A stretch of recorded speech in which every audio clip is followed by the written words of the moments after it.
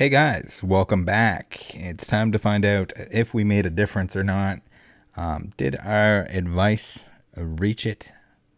Reach the CGC headquarters? I'd like to think so, but we'll take a look here. So we have something interesting, and I meant to make a video on this earlier when it was more relevant, but still a good discussion to have. I think still a good video to make here.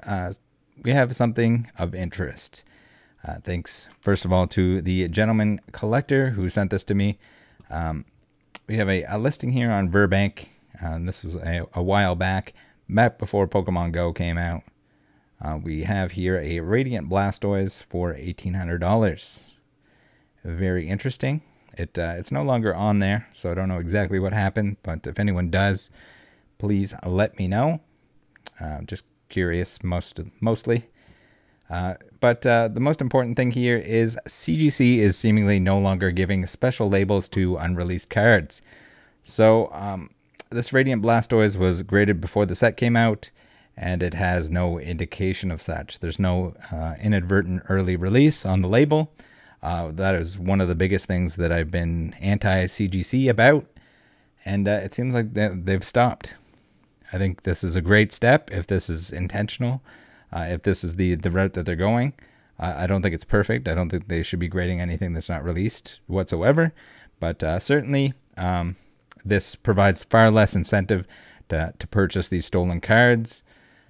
Once the set comes out, this is just another 8.5 Radiant Blastoise, one of many at some point, eventually, I'm sure, since, CGC loves to pump out those 8.5s. The seller somehow thinks this thing is worth $1,800, and I really hope no one paid anywhere close to this much for it. For anyone who doesn't know at this point, this is what I would consider a junk slab. Shouldn't be worth paying the actual fees to grade it. It shouldn't add any value to the card. The fees to grade this Blastoise are now more than what the actual Blastoise is worth. So unless it's something that you just really want it to be in a slab, especially in a lower grade on something that's modern and printed at an extremely good quality for the most part. I know a lot of people have been getting some weird stuff from the factory recently, but still, these are everywhere. To find one that's better than 8.5, not going to be hard.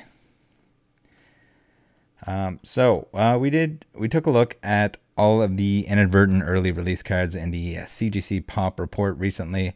Some clearly stolen, some accidentally mixed in with other products. Looking at you, French McDonald's cards. But unless people are doing it live, we see multiple instances of it happening. I'm calling BS on a lot of this stuff. We've seen a lot recently where it's probably repacked in as an excuse on how people got them. But yeah, I can put a link to that video in the description, along with some other relevant videos on previous examples that we've taken a look at on the channel. Those previous examples being the Shining Fates Charizard VMAX. We had the Stolen Celebrations, the Stolen Brilliant Stars, and most recently the Stolen Pokemon Go. Most of the time, this is coming from the print facility itself. And just a little reminder, if it's like over a month before release, it's not like accidentally put on shelves or anything like that. It's not even close to being at that point. At that point, you're looking at distributor level or prior. So usually print facility is the culprit. I have to keep explaining this for some reason. I don't really care that people have something a bit early, as much as I do care that people are potentially ruining their lives to steal from work, because that's kind of what it boils down to. I do care that CGC was incentivizing it by allowing these stolen cards to retain value once the sets do release. It's bad enough that people will pay a premium to purchase them early, but even worse that there's an incentive, or that incentive is sort of multiplied by the fact that you can get a special label that no one can ever get after that. It's just not good. It's not a good time. There's a reason why the other grading companies don't do it. No, it's not because they don't want to do the Super Science Plus to to make sure that it's a real card. They can tell if it's a real card. I can tell in pictures if it's a real card that isn't released yet. That's not it. So before someone claims that CGC might not know that they are stolen, we've seen DMs that show that they have known cards were stolen and still graded them. So it's not an argument at that point. I think even if it's questionable at any point, even if they didn't have the words straight in front of them that they're stolen, probably good to just stay off of all of it. It's not a good look. So you might say, why is it a big deal that people are taking these cards from the print facility? They're only Pokemon cards. Well, first off, it's a great way to lose your job. You can't steal from work. It's pretty common sense. No matter where you work, if you're stealing from work, you're probably going to lose your job. You're also at a huge risk of being sued by the Pokemon Company. Perfect example that I've stated many times, which people don't seem to understand, and is the complete counter to your argument that they're only Pokemon cards.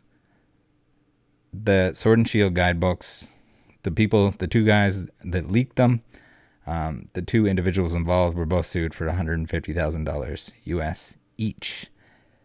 Is it going to happen with Pokemon cards? I mean, it might. Is it worth risking it for a couple $100?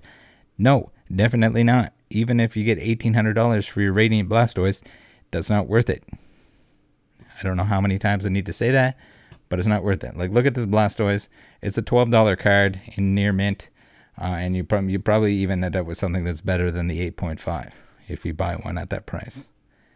So, at least this makes it not worth it, other than being able to show off your stolen Blastoise for a little bit.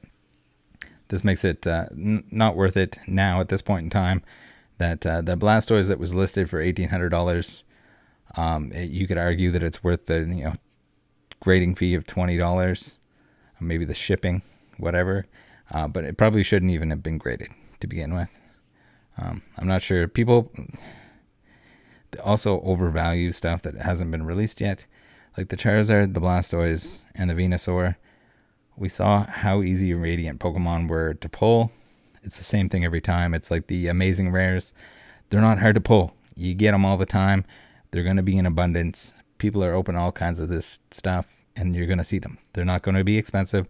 They're going to go out down in price when they're not the newest cool thing. They've already dropped significantly. And look, we got, of the 5 in the pop report right now, 3 of those are a higher grade than this one. So pretty interesting stuff. Also, if you guys are interested in, it's in the other video, but you can type in like Inadvertent Early Release here, and you can take a look at all the cards that were graded early. Again, one of my biggest gripes with CGC, that and just I think grading the items that don't have like a verified release, don't have an origin story, to just like straight up label those or grade them as authentic. It rubs me the wrong way, but yeah, that's about it, guys. Let me know what you think. I know a lot of this stuff is me repeating myself, but I think some people need to hear that, or they didn't watch previous videos where I explained that. A lot of people like to leave comments and don't even watch the video. But yeah, join the Discord. See you guys next time. Have a good day. Bye.